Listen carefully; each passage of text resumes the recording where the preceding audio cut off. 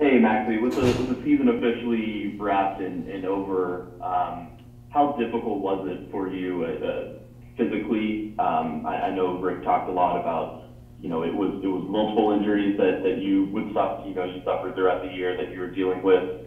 There was the COVID outbreak and you had that, and then just generally, the season was so busy and there's so many games so fast. How difficult was it to maintain a physical best? And how much are you looking forward to an off season to recover?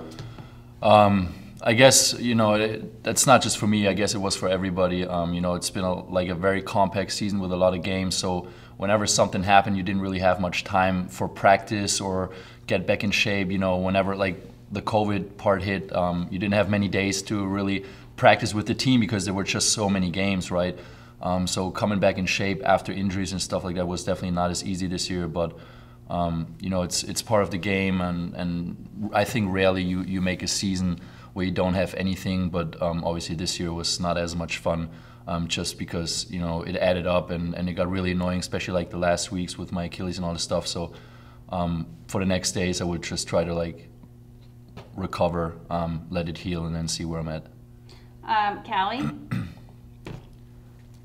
Hey Maxi, thanks for your time. On that note, I know obviously the Achilles and things have been bothering you, but do you plan to play for Germany in the Olympic qualifying coming up? And what is that? What does the summer kind of look like for you that wise?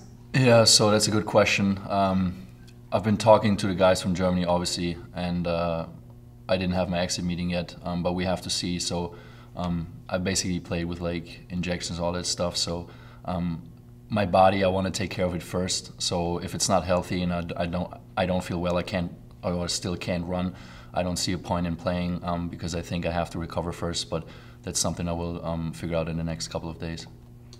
Dorothy? Hi, Maxi. What would you change if you could replay the season? The whole season? If you could replay the season, what would you change?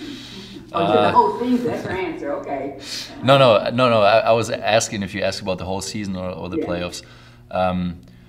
First of all, I think it would be a lot better if nobody had COVID here, but that's something we can do, and just give us a little bit more time to practice together, because we really had stretches where we figured out how to play together as a team, and then there were stretches where we just got out of the rotations because somebody was injured or something happened, and you could definitely tell that we weren't as good in those situations. But overall, I think we still had a good season and we learned a lot, and we did a lot of the right things. It's still a game where only one team can win, so at the end of the day, I think we still can be proud of the season. But I wouldn't replay it. It's memories, and we learned. We have a lot of experiences made, so I wouldn't change a thing, I think.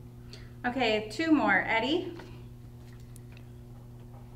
Actually, how far or how close do you think this team is to not just winning a playoff series, but winning many playoff series, and what would you think needs to happen for that to happen? I don't think we're that far off, just by the fact that you have a guy like Luka who can basically dictate the whole game and win it. And I think there's like a couple of small adjustments. This is like, for example, for me, what I take away from this, I want to work on this summer on different stuff, because as soon as you make your shots, teams switch, and if you don't have a second answer, then basically you're irrelevant on offense, so that has to change. And I think it's like small pieces that we need. We're right there. Guys like Dodo are very special. Tim had a tremendous year, and all those guys.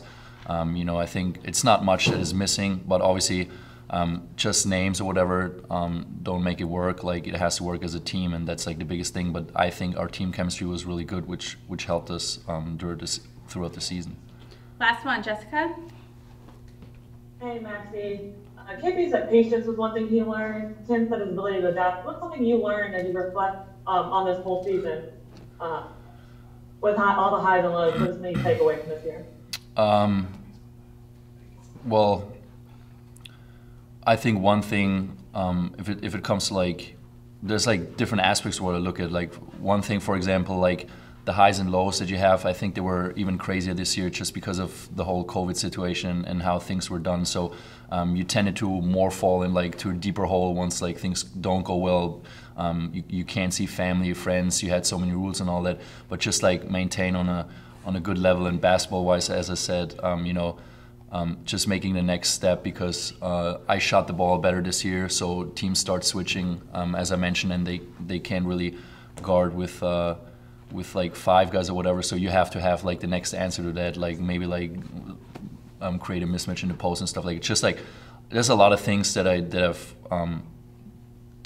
taken away from this season and learned, and I want to take this into the summer and just keep working on that. Okay, thanks, Maxi. We've got Boban standing by. Bobanito. All right.